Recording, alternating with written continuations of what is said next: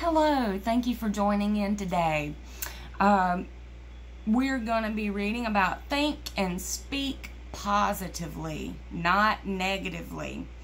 As we can clearly see from Joseph's life, God brings us through our difficulties and gives us victory in the end, and I am living proof of this. He doesn't want us to ignore or deny hardships or challenges when we face them, but He does want us to deny their right to control us through negative thinking and speaking and acting. Joseph was a young man sold into slavery by his very own brothers, but the Lord was with him. Whatever Joseph did, the Lord made him to prosper. You can find this beautiful story in Genesis chapter 39. And eventually Joseph became second in command over all of Egypt. See Genesis 41:41.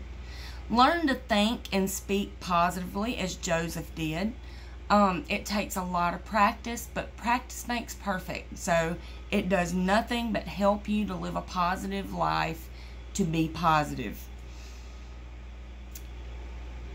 You could say, I may have difficult circumstances, but God is with me. God has given me favor, a power, an anointing. One person can think I lost my job, but God is faithful. Another may think my husband left me, but God is my provider. I had to think I was abused, but God has promised me double for my trouble. The sick person can think I have health problems, but God is my healer. Praise the Lord. There's always a positive side to a negative situation.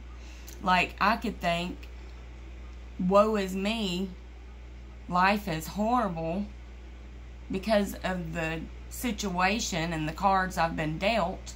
Or I could think, praise God, my children are home with the Lord and they are safe, their souls are safe. Praise God, I'm saved from going to hell. The Lord God has set me down in my last days of this earth, and He has also exalted me at the same time.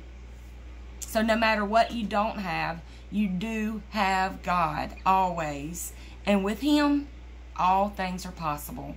All things, more than we could even think to ask. God is ready to bless us. So line your words up with God's word and speak His word. Speak promises, yes and amen. Hallelujah. Y'all have a blessed day. Thank you for joining in with me.